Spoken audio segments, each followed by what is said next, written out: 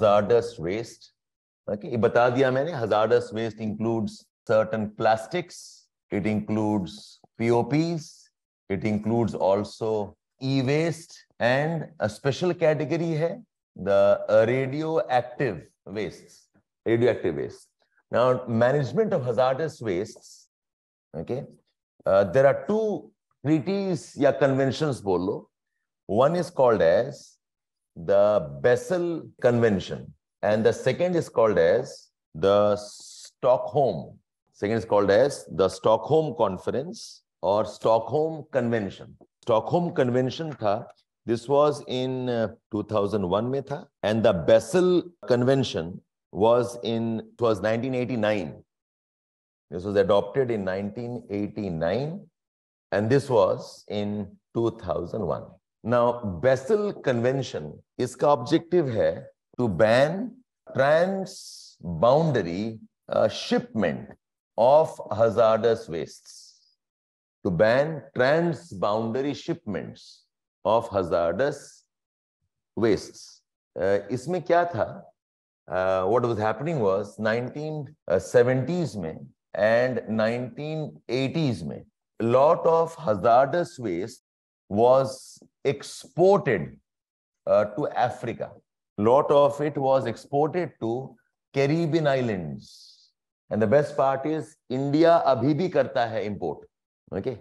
Because regulations are weak, yes. India imports. ये जो आपके wars होते हैं, war के बाद में जो shells रह जाता है ना, those bomb का shells होता है, okay, missile shells होते हैं, वो खाली होता है. So India import करता है उसको. तो उसके अंदर में you have got copper, you have got iron, you have got lead, and उसको smelting करके अलग करते हैं.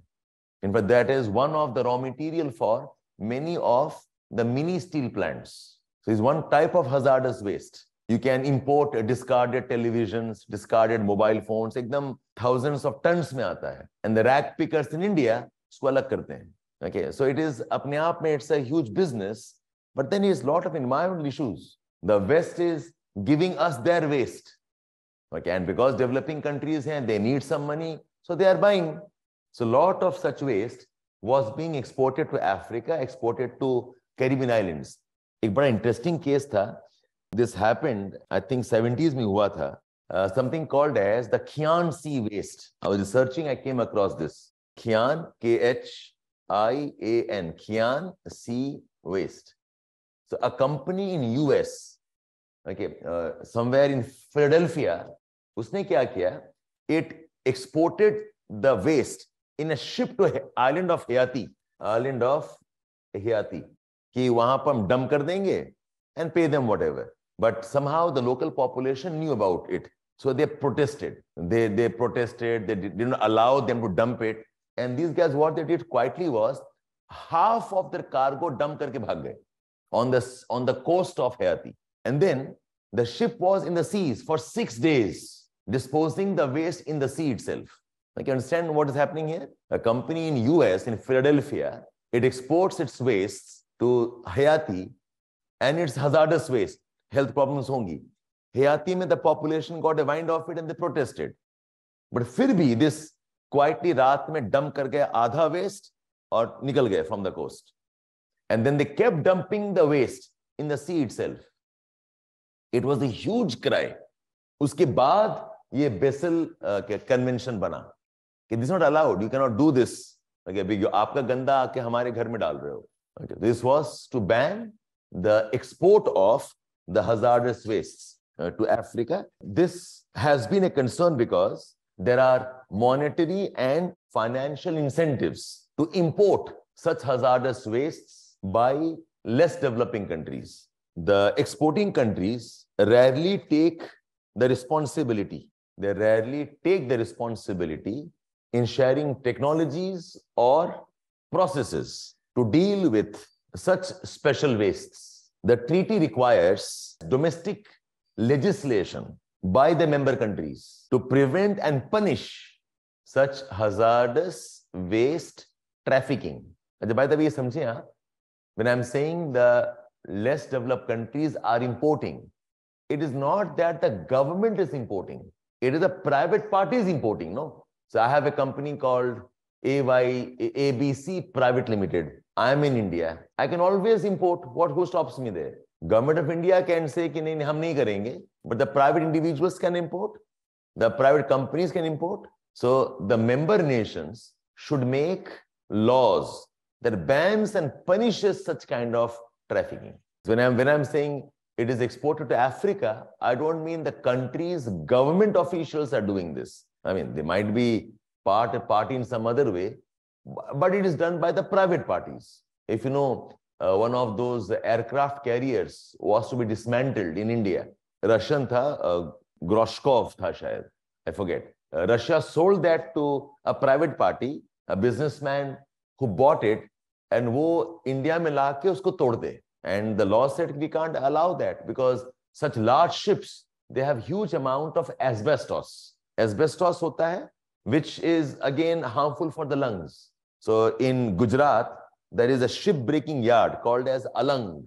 The ship-breaking yard in Gujarat called as Alang, a ship-breaking yard.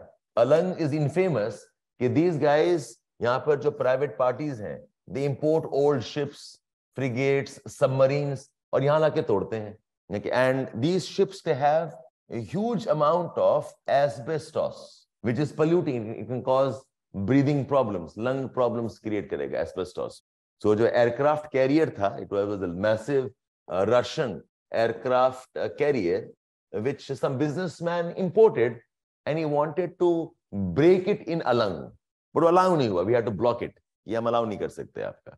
So the member countries must make laws that punishes and that prevents such type of trafficking. India has been a signatory since 1992. So that is about this. एक news में रहा है something called as Basel Ban Amendment. This forbids OECD. OECD are the developed countries.